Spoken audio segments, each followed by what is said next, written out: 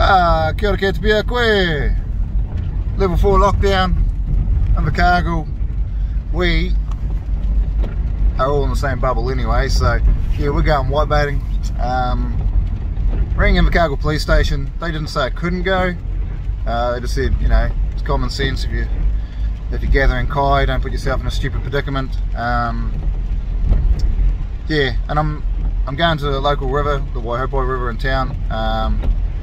It does say you shouldn't drive if you read the fine print, but at the end of the day, I mean, you can drive to the supermarket around town. You can drive to the bottle store and buy a 24 pack to get pissed that night. So what's wrong with driving, you know, 4 or 5 blocks down to the river, except getting the missus' car wet with all the whitebait nets. But yeah, watch this space. Yeah, and we're into it. It's bloody raining. You good, Ash? Like your spot? Yeah. Yeah, we've never seen here before, so right behind the industrial area. Trying to stay away from that bridge over there. So, hey Jean, yep. There'll be a few Karens around. I mean, geez, we're in the same bubble. We're just trying to grab a kai. It would have been out opening day, but the rivers were just raging, so we've got a little bit of shelter here and behind these toys. With new rules, we're 20 metres apart. Scoop net can be wherever he wants. Yeah, I'm just here. My net's underwater though, but I'm sort of working on the fact he might be able to scoop anything that I see. Because of the rain, it is hard to see, but it'll be interesting to see if that's the main State Highway 6 over there. So fingers crossed there's no dramas.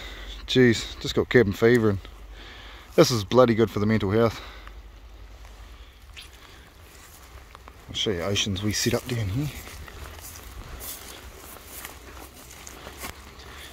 It's got a nice wee curve here in the bank. And there's nets just sitting there. It's actually not a bad wee spot. Kids aren't used to fishing deep water like this. We normally fish quite shallow. As I said, I didn't want to bring those big nets, just too much work with level 4 and everything. So far, one cyclist, one jogger, no Karens. The boys have already forgotten what it's like to go whitebaiting. You know, these things can hear your bloody heartbeat. Haven't seen one yet. As I said, I'm a foot under the water here.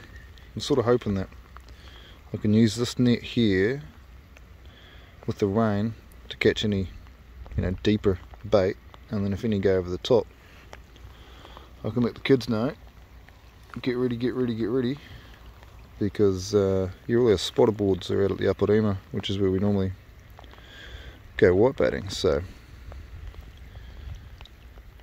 but yeah, whitebait's a bonus. Being out here is the catch of the day.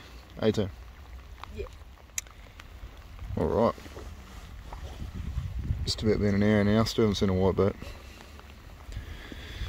Wee box nets just going under at this end, so because we haven't seen a whitebait, I've just rolled the scoop net up. It hasn't got a trap or anything in it, so I mean, legally I'm not 100% sure if this would be a-okay, but it's certainly not fishing. I'm just using it as a screen. I've jammed the aluminium pole in the bank, way back there in the grass.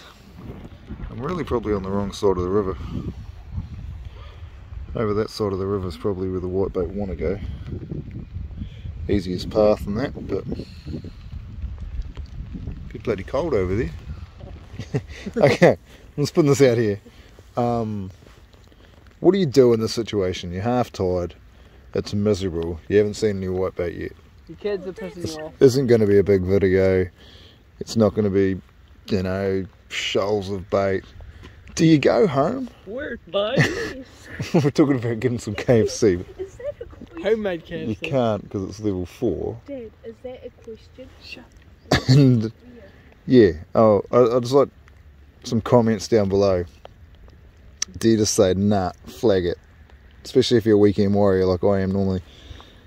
And you've got, you know, you got 2 days of the week which are yours or your family's. Do you spend it in this? I mean, there's definitely worse things in places, but Say what you, New Zealand? I'm trying to concentrate here. What are you guys doing? Panning for gold or something? Take a step, eh? Show us how muddy it is. Don't, that spot there is like a booby trap. She'll be right. Jumped in there, my weight is it? Oh man. And we're going home. What'd you get? Something. Oh, there's something on there. Ah! Where is he? Oh, there. Inanga. Nanga. I don't know what kind. Doesn't look like a giant topu. Give it to me. But yeah, we physically haven't caught a whitebait. But you put him back, that's you can sort of get that sometimes around these weedy, up in the sort of, what's that? That's a bit of lily and stuff. You get that up here. That's where they lay their eggs, you see. And all that reedy stuff. And then when you get those big full moons and stuff, all the floods drags them all the way out to sea, and then big full moon next time brings them back up. Hopefully into our net, but no, not this time.